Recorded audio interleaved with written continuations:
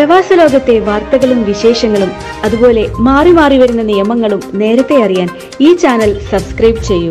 അടുത്തുള്ള bell icon enable ചെയ്യാൻ മറക്കേണ്ട. നമസ്കാരം. സീപേഴ്സ് ഗോൾഡൻ ഡയമണ്ട്സ് അവതരിപ്പിക്കുന്ന വോയിസ് ഓഫ് ഒമാൻ പ്രഭാത വാർത്തകളുമായി ഷിലിൻ പൊയ്യാറ. ഇന്ന് മാർച്ച് 14 തിങ്കളാഴ്ച. വിദേശികളുടെ തൊഴിൽ പെർമിറ്റ് നിരക്കുകൾ കുറയ്ക്കാൻ സുൽത്താൻ ഹൈത്തം ബിൻ താരിഖ് നിർദ്ദേശം നൽകി.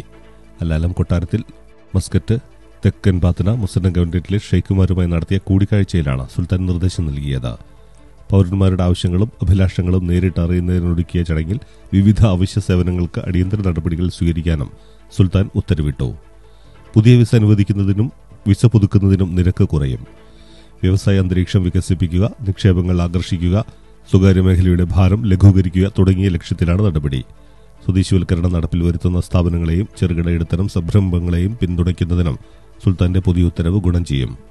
അലാലം കൊട്ടാരത്തിൽ നടന്ന ചടങ്ങിൽ ഒമാൻ സാംസ്കാരിക കായിക യുവജന മന്ത്രി തയാസിൻ Haitham bin Tariq, divan of royal court മന്ത്രി Sayyid Khalid Hilal Al Busaidi, royal office മന്ത്രി ജനറൽ സുൽത്താൻ മുഹമ്മദ് അൽ നൂമാനി, ആഭ്യന്തരമന്ത്രി Sayyid Hammad Faisal Al Busaidi, ധനകാര്യമന്ത്രി സുൽത്താൻ ബിൻ സാലിം അൽ ഹബ്സി, പ്രൈവറ്റ് ഓഫീസ് തലവൻ ഹമ്മദ് ബിൻ സയ്യിദ് അൽ ഔഫി, സ്റ്റേറ്റ് മന്ത്രിയും Muscat ഗവർണറുമായ Sayyid bin Hilal Al Busaidi, state മന്ത്രി മുസ്ലിം ഗവർണറുമായ സയ്യിദ് ഇബ്രാഹിം ബിൻ സയ്യിദ് അൽ ബുസൈദിയും സന്നിഹിതരായിരുന്നു.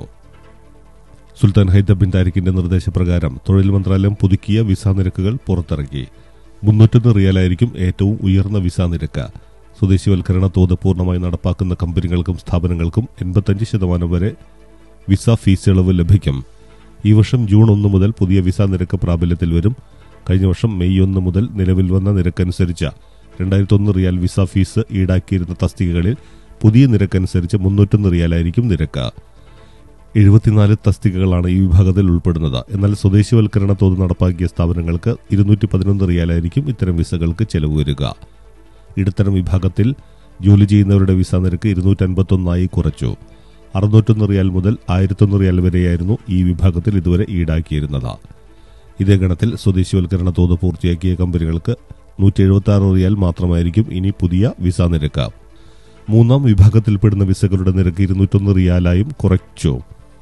301 റിയാൽ മുതൽ 361 റിയാൽ വരെയാണ് നേരത്തെ ഈ വിഭാഗങ്ങളിൽ നിന്നും ഈടാക്കിയിരുന്നത്. സ്വദേശിവൽക്കരണ തോത് പൂർണ്ണമാക്കിയ സ്ഥാപനങ്ങളാണെങ്കിൽ 141 റിയാൽ മാത്രമേ ഈടാക്കുകയുള്ളൂ. അതേസമയം വീട്ടുജോലി വിസകൾക്കും മറ്റും ഇനി 101 റിയാലാണ് ഈടാക്കുക. നേരത്തെ ഈ വിഭാഗത്തിൽ നിന്നും 141 റിയാലായിരുന്നു ഈടാക്കിയിരുന്നത്. കാർഷിക വിസ നിരക്ക് 141 റിയാലായി കുറച്ചു. 201 റിയാലായിരുന്നു നിലവിലെ നിരക്ക്. 3 ദിവസത്തിനിടെ ഒമാനിൽ 457 പുതിയ കോവിഡ് രോഗികൾ. 1653 പേർ രോഗമുക്തി നേടി. പുതിയ കോവിഡ് മരണങ്ങളൊന്നും റിപ്പോർട്ട് ചെയ്തിട്ടില്ല. രോഗമുക്തി നിരക്ക് 98.1% ഉയർന്നു. 4250 രോഗികളാണ് ഇതുവരെ മരണപ്പെട്ടത്. അതേസമയം 24 മണിക്കൂറിനിടെ 28 രോഗികളെ കൂടി ആശുപത്രികളിൽ പ്രവേശിപ്പിച്ചു. ഇതോടെ ആശുപത്രികളിൽ ചികിത്സയിൽ തുടരുന്നവരുടെ എണ്ണം 128 ഇവരിൽ 27 പേർ മാത്രമാണ് തീവ്രപരിചരണ വിഭാഗത്തിലുള്ളത്. രാജ്യത്ത് നിലവിൽ കോവിഡ് ബാധിതരായി കഴിയുന്നത് 3081 പേർ മാത്രമാണ്. മൂല്യവർദ്ധിത നികുതി ഒഴിവാക്കിയ, അതായത് വാറ്റ് ഒഴിവാക്കിയ ഭക്ഷ്യവസ്തുക്കളുടെ പട്ടികയിലേക്ക് 25 ഭക്ഷ്യവസ്തുക്കൾ കൂടി ഉൾപ്പെടുത്താനും സുൽത്താൻ ഹൈത്തം ബിൻ താരിഖ് നിർദ്ദേശം നൽകി. ഇതോടെ വാറ്റിൽ നിന്നും ഒഴിവാക്കപ്പെട്ട വസ്തുക്കളുടെ എണ്ണം 513. പൗരന്മാരുടെ ഉപജീവന കാര്യങ്ങളിൽ സുസ്ഥിരത ഉറപ്പാക്കുന്നതുമായി ബന്ധപ്പെട്ട കാര്യങ്ങളിൽ സർക്കാരിന്റെ താൽപര്യം സുൽത്താൻ ഊന്നി പറഞ്ഞു. 488 ഭക്ഷ്യവസ്തുക്കളെയാണ് നേരത്തെ 0 നിരക്ക് വാറ്റ് ഏർപ്പെടുത്തിയിരുന്നത്. World Malayali council global green villa പദ്ധതിയുടെ ഭാഗമായി ആദ്യഘട്ടത്തിൽ പൂർത്തിയാക്കിയ 8 വീടുകളുടെ താക്കോൽദാനം കോട്ടയം കടപ്ലാമറ്റത്ത് നടന്നു. കോൺട്രാക്ടർ മോനി വി ആദിക്കുഴിയിൽ നിന്നും മന്ത്രി GR അനിൽ താക്കോൽ ഏറ്റുവാങ്ങി. World Malayali council green villa chairman Johnny കുരുവിളയ്ക്കാണ് താക്കോൽ കൈമാറിയത്. AC എബ്രഹാം ഉപഹാരം വിതരണം ചെയ്തു. 6 വീടുകളാണ് ഒമാൻ പ്രൊവിൻസ് നൽകിയത്. Thomas Chazhikadan MP, Mons Joseph MLA, world Malayali council global Oman പ്രൊവിൻസിന് പ്രതിനിധീകരിച്ച treasurer KK Jose, KC Abraham, doctor Manoj Thomas, റിജ Jose എന്നിവർ പങ്കെടുത്തു. ഉന്നത വിദ്യാഭ്യാസ രംഗത്ത് വൻ കുതിപ്പുമായി സുൽത്താനേറ്റ്. 2040 ലോകത്തിലെ തന്നെ ഏറ്റവും മികച്ച 300 സർവകലാശാലകളിൽ 3 ഒമാനിൽ നിന്നുള്ളതാകണമെന്നാണ് ലക്ഷ്യമിടുന്നതെന്ന് ഉന്നത വിദ്യാഭ്യാസ ഗവേഷണ ഇന്നൊവേഷൻ മന്ത്രാലയം under secretary Khalid bin Ahmed അൽ മഹറി പറഞ്ഞു.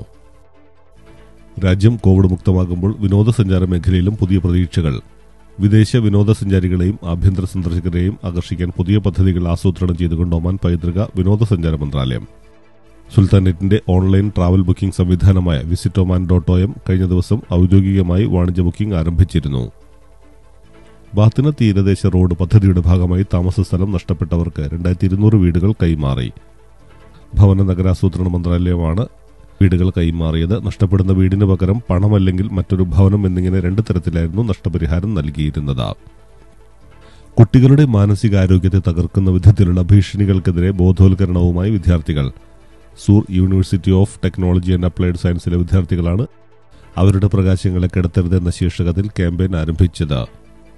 സുഹാർ ഈറ്റ് ഭക്ഷ്യമേള 2 ഘട്ടങ്ങളിലായി നടക്കും. മാർച്ച് 17, 19, 24, 26 എന്നീ തീയതികളിൽ സുഹാർ എന്റർടൈൻമെന്റ് സെന്റർ രാജ്യത്തെ ഏറ്റവും വലിയ ഭക്ഷ്യമേളയ്ക്ക് വേദിയാകും. ദോഫാർ ഗവൺമെന്റിൽ സദാഹ് വിലായത്തിൽ കടൽവഴി രാജ്യത്തേക്ക് കടത്താൻ ശ്രമിച്ച വൻതോതിൽ മയക്കുമരുന്ന് പിടിച്ചെടുത്തു. കോസ്റ്റ് ഗാർഡിന്റെ പരിശോധനയിലാണ് 2100 പാക്കറ്റിലധികം മയക്കുമരുന്നുകൾ പിടികൂടിയത്. 4 പേരെ അറസ്റ്റ് ചെയ്തു. മാദിൻ മസ്വാഹി ഹുസുന്നയുടെ കീഴിൽ പ്രവർത്തിച്ചു വരുന്ന ഫാത്തിമിയ വിമൻസ് അക്കാദമി വിദ്യാർത്ഥിനികൾ തയ്യാറാക്കിയ പ്രഥമ ഓൺലൈൻ മാഗസിൻ പ്രകാശനം ചെയ്തു.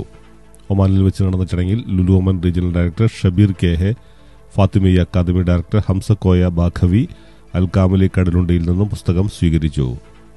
സ്ത്രീകൾ അറിഞ്ഞിരിക്കേണ്ട അനിവാര്യമായ ഇസ്ലാമിക അറിവുകൾ അവരുടെ വീടുകളിൽ നിന്നും കരസ്ഥമാക്കുന്നതിനുള്ള പ്രത്യേക സിലബസ് അടിസ്ഥാനമാക്കിയുള്ള ഫാത്തിമിയ അക്കാദമിയുടെ പ്രയത്നം ശ്ലാഘനീയമാണെന്ന് ഷബീർ കെഹെ പറഞ്ഞു. മസ്വാലിഹി ഒമാൻ കമ്മിറ്റി അംഗം അബ്ദുൽ സലാം മദനി അരിക്കോട്, ഉവൈസ് ഖാവി കരിന്തുരുത്തി എന്നിവർ പങ്കെടുത്തു. കോൺഗ്രസിന്റെ ഇടക്കാല അധ്യക്ഷയായി സോണിയാഗാന്ധി തുടരും. 5 സംസ്ഥാനങ്ങളിലെ നിയമസഭാ തെരഞ്ഞെടുപ്പിലേറ്റ ദയനീയ പരാജയം ചർച്ച ചെയ്യാൻ ചേർന്ന പ്രത്യേക സമിതിയിലാണ് ഇക്കാര്യത്തിൽ തീരുമാനമായത്. നേതൃമാറ്റം വേണമെന്ന് പാർട്ടിക്കുള്ളിൽ നിന്ന് തന്നെ അഭിപ്രായമുയർന്ന സാഹചര്യത്തിൽ ചേർന്ന യോഗത്തിൽ സോണിയാഗാന്ധി രാജ്യസന്നദ്ധത അറിയിച്ചുവെങ്കിലും സംഘടനാ തെരഞ്ഞെടുപ്പ് പൂർത്തിയാക്കുന്നതുവരെ തുടരണമെന്ന് 4.5 മണിക്കൂറോളം നീണ്ട പ്രവർത്തക സമിതി യോഗം തീരുമാനിച്ചു. ഉക്രൈൻ ആക്രമണം ശക്തമാക്കിക്കൊണ്ട് റഷ്യ തലസ്ഥാനമായ കീവ് സൈന്യം വളഞ്ഞതോടെ സുരക്ഷിത കേന്ദ്രത്തിലേക്ക് രക്ഷപ്പെടാനുള്ള ശ്രമത്തിലാണ് സാധാരണക്കാർ. നാറ്റോ രാഷ്ട്രമായ പോളണ്ടിന് സമീപത്തുള്ള ഉക്രൈൻ സൈനിക പരിശീലന കേന്ദ്രത്തിൽ നടത്തിയ മിസൈൽ ആക്രമണത്തിൽ 35 പേർ കൊല്ലപ്പെട്ടു. അതേസമയം അമേരിക്കൻ മാധ്യമപ്രവർത്തകൻ ഉക്രൈനിൽ കൊല്ലപ്പെട്ടു. മുൻ ന്യൂയോർക്ക് ടൈംസ് മാധ്യമപ്രവർത്തകനായ ബ്രൻ ഡെനോൾഡാണ് കൊല്ലപ്പെട്ടത്.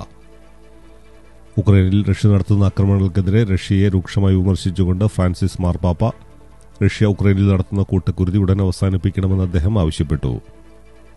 ഫുട്ബോൾ മത്സരത്തിനിടെ ആരാധകർ ഏറ്റുമുട്ടിയ സംഭവത്തിൽ എല്ലാവരെയും അറസ്റ്റ് ചെയ്യണമെന്ന് ഉത്തരവിട്ടുകൊണ്ട് UAE പബ്ലിക് പ്രോസിക്യൂഷനാണ് ഇത് സംബന്ധിച്ച ഉത്തരവ് പുറപ്പെടുവിച്ചത്. അൽ നഹിയാൻ സ്റ്റേഡിയത്തിൽ നടന്ന അഡ്നോക് പ്രോ ലീഗ് മത്സരത്തിനിടെയാണ് ഏറ്റുമുട്ടലുണ്ടായത്. ഏറ്റുമുട്ടലിന്റെ വീഡിയോ ദൃശ്യങ്ങൾ സമൂഹമാധ്യമങ്ങളിലൂടെ പ്രചരിക്കുകയും ചെയ്തിരുന്നു. നിയമങ്ങളും നിയന്ത്രണങ്ങളും ലംഘിച്ച് കലാപമുണ്ടാക്കാൻ ശ്രമിക്കുന്നവർക്കെതിരെ കർശന നടപടികൾ സ്വീകരിക്കുമെന്ന് അധികൃതർ അറിയിച്ചു. കേരളത്തിന്റെ വിവിധ ജില്ലകളിൽ ഉഷ്ണതരംഗത്തിനും സൂര്യതാപത്തിനും സാധ്യത. വിവിധ ജില്ലകളിൽ ഉയർന്ന താപനില 2 മുതൽ 3 ഡിഗ്രി വരെ സെൽഷ്യസ് ഉയരാൻ സാധ്യതയുണ്ട്. കൊല്ലം, ആലപ്പുഴ, കോട്ടയം, തൃശൂർ, കോഴിക്കോട്, കണ്ണൂർ ജില്ലകളിലാണ് താപനില ഉയരുക. Today's exchange rate is brought to you by Purushottam Kanji Exchange. ഒരു ഒമാനി റിയാലിന് 198.50 ഇന്ത്യൻ രൂപയാണ് ഇന്നത്തെ വിനിമയ നിരക്ക്. നിരക്കുകൾ മാർക്കറ്റ് വ്യതിയാനങ്ങൾക്ക് വിധേയം.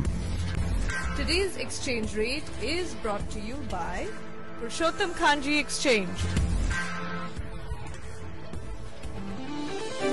Weather reports. മസ്കറ്റ് ഗവൺമെന്റിൽ ഇന്ന് അനുഭവപ്പെടാവുന്ന കൂടിയ ചൂട് 36 ഡിഗ്രി സെൽഷ്യസ്, കുറഞ്ഞ ചൂട് 26 degree Celsius. Today's gold rate is brought to you by Sea Pearls Gold and Diamond Jewelry. 30 years of trust. 22 carrot സ്വർണം ഗ്രാമിന് 24 റിയാൽ 300 പൈസ.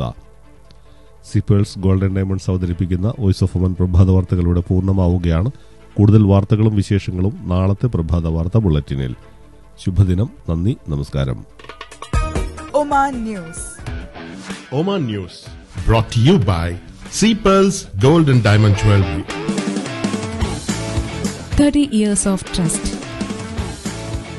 ഒമാനിൽ 30 വർഷത്തെ പ്രവർത്തന പാരമ്പര്യവും വിശ്വസ്തതയുടെ 916 പരിശുദ്ധിയുമുള്ള gold and diamonds ജ്വല്ലറിയാണ് see pearls gold and diamonds jewellery. Sea Pearls Gold and Diamond Jewelry. See pearls gold and diamonds jewellery. നമസ്കാരം. See pearls